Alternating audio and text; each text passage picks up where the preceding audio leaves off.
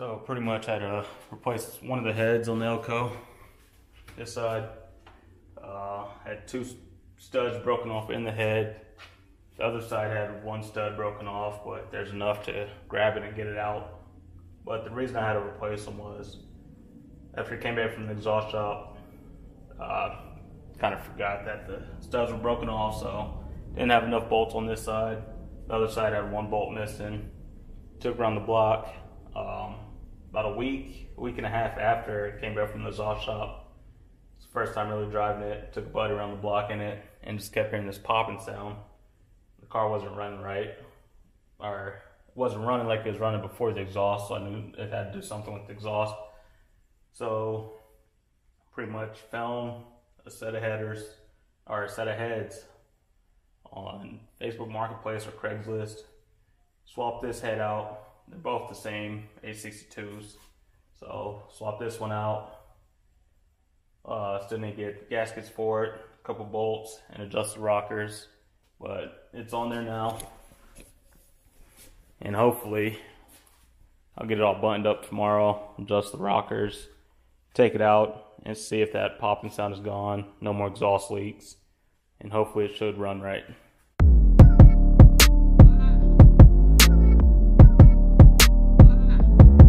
Show you why I had to take them off, because the two bolts here and this back one would have been impossible to get to, even if I did have a welder. It's too close to the firewall. Then you get the steering shaft there and everything, so I had to take the head off. I do have a set of new ones, well, new used, but they do not have the bolts broken off in them. So tomorrow after work I'll finish it up. It's about time to throw them back on. Definitely see a difference. The new ones are a lot cleaner. I'm not sure if he cleaned them up before I got them from him or what, but there's a big difference. Both marked the same, 862, 862. But definitely a lot cleaner. So I'm gonna throw these on. I'll get back to you guys.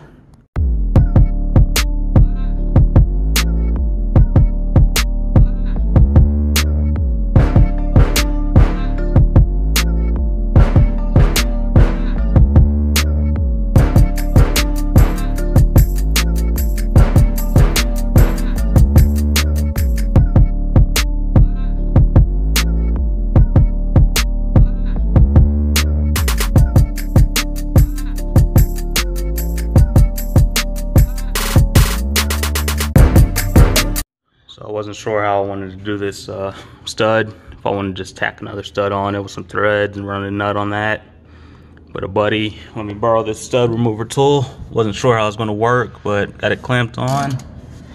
And as you can see, it's removing that stud pretty good. So be able to get some new gaskets for the headers and put everything back together, and no more exhaust leak. So the car should be running good after that.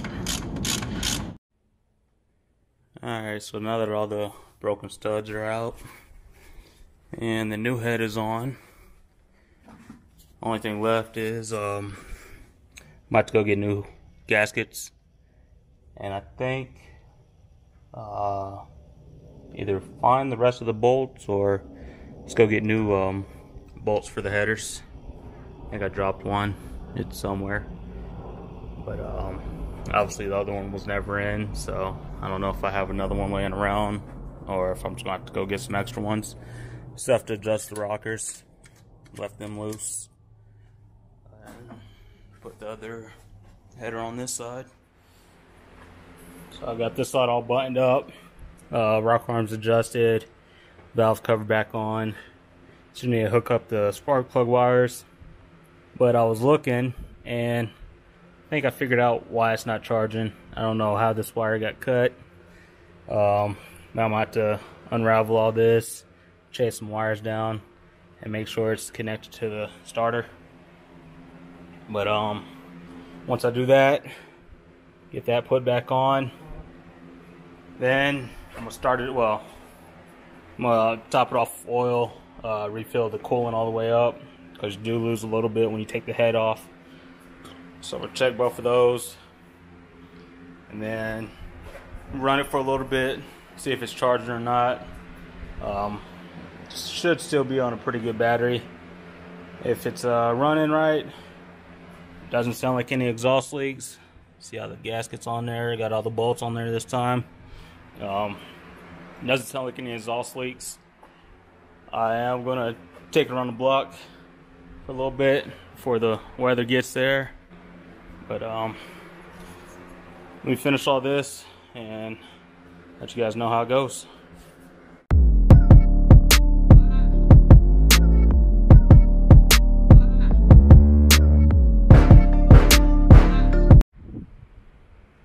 Just got it all buttoned up, got it wired up just temporarily. All I could find right now was an 8-gauge wire, so for the length that's a little thin, but like I said, just temporary. See if everything works like this, and then I'll go and put everything in permanently, use a thicker gauge wire, and see how it goes from there. But it is about 9 o'clock.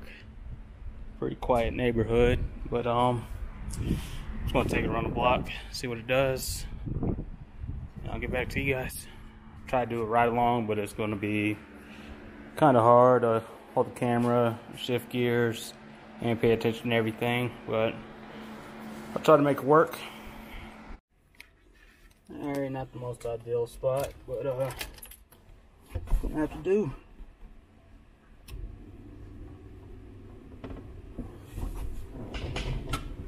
So we have power showing 12.3 volts.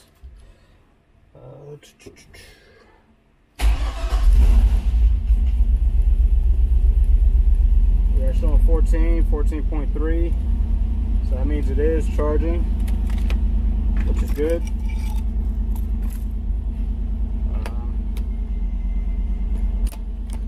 Not that loud, so if this thing falls, it falls. If not, you're gonna get a decent ride along. But see how that does. You get a lot of audio, not much visual.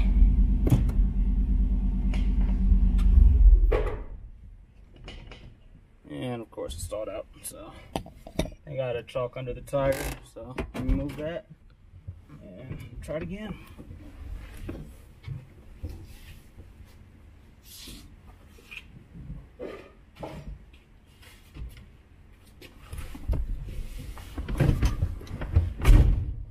Alright, take two.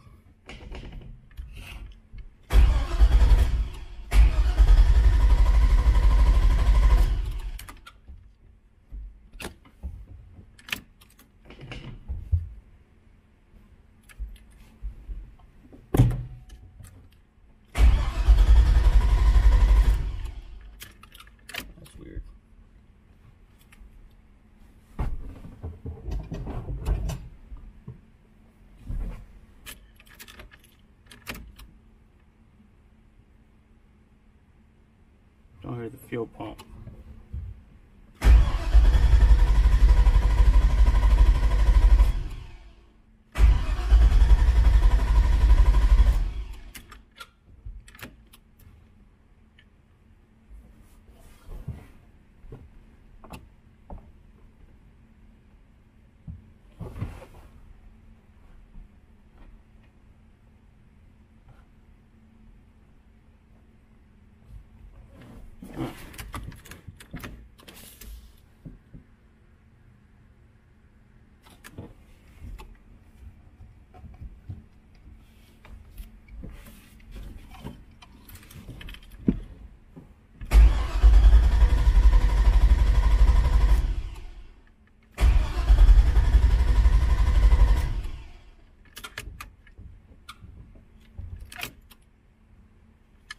Yeah, I'm not getting the fuel pump, so check that and see what's going on. Because if you listen, usually when I turn the key, you should be able to hear it priming right now. There's nothing. So I'm gonna end up calling it a night on Elco. I did finally figure out why I wasn't charging, so I got it to charge. But a result of that, I think I have too much stuff hooked up to the positive terminal on the battery. So it was charging, but it was not getting fuel. Fuel pump was not priming. So I'm gonna have to figure out that problem. Tomorrow, we're going to an 80s, 90s car show. So I'll be able to get some more footage of more cars, probably just G-bodies, but I'll see what else is up there. It would have been nice to take the Elco, figuring out the charging issue, but where it's at, it'd have been too far of a drive for the initial shakedown of the car, make sure everything's running right. So I probably wouldn't have taken it anyway. I'm gonna take the Camaro. But like I said, it is charging now, but the fuel pump isn't getting a signal, so it's not priming. When I turn the key, I'm gonna have to figure that out. But other than that, it's getting closer.